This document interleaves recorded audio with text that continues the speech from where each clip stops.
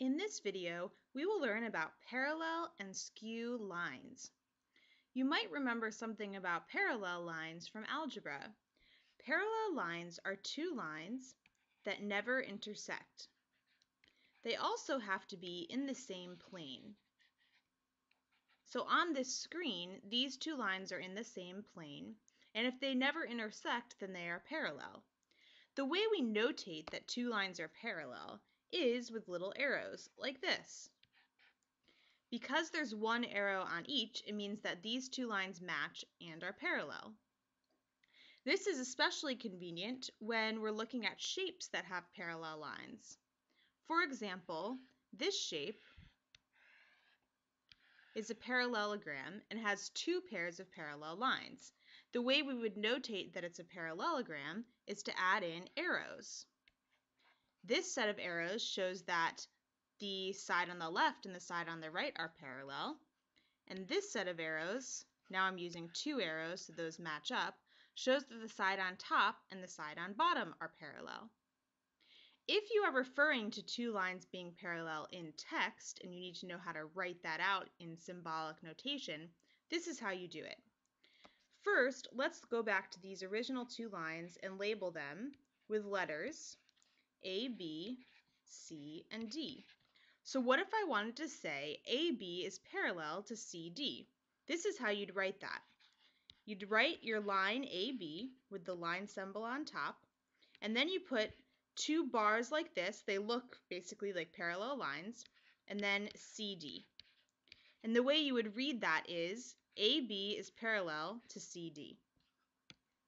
One interesting thing about parallel lines is that they hold or have a transitive property. What I mean is, if we have a first line, which is parallel to a second line, and this second line is parallel to a third line, then that means that all three of these lines are parallel. Another word that you should know is the word transversal. Anytime you have parallel lines and another line crosses them, like this, that crossing line is called a transversal because it cuts through the other parallel lines, the transversal. The last thing that we need to talk about is our skew lines. Now, skew lines are very similar to parallel lines. In fact, they are also lines that never intersect. However, skew lines are in different planes, whereas parallel lines are always in the same plane. So to think about skew lines, we're going to think about a cube, because a cube lets us think about different planes. In a cube, each face represents a different plane. So I'm going to, in this cube, highlight two skew lines. The first line I'm going to highlight is this one. And of course, you could think about this line going on forever. And the second line I'm going to highlight is this one in the back. So these two lines are skew lines because they will never intersect if you were to extend them on forever.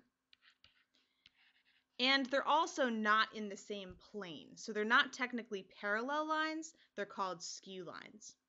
So the things you need to remember are both skew lines and parallel lines never intersect, although parallel lines are in the same plane and skew lines are not in the same plane. Some other vocabulary and notation in text, this symbol is the symbol for parallel, and if we're notating it on our picture, we use little arrows matching to show that two lines are parallel. And the last thing is this transversal is a line that crosses parallel lines.